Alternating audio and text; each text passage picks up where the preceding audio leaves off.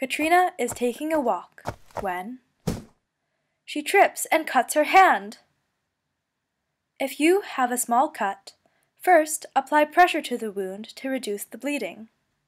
Applying pressure helps constrict the blood vessels, preventing blood from flowing through.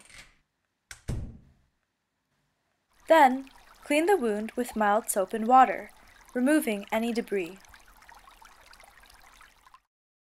Do not use rubbing alcohol or hydrogen peroxide to clean the cut, which can slow the healing process.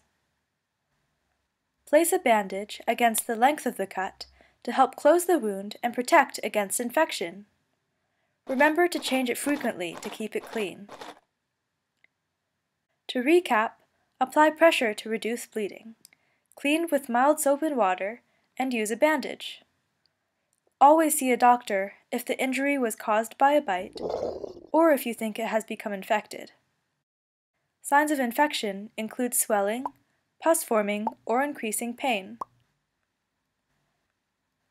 More serious cuts should not be treated at home.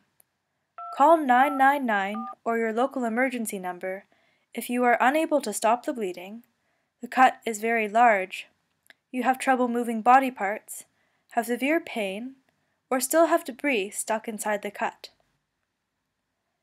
But if your cut is not as serious, it should heal within about 2 weeks.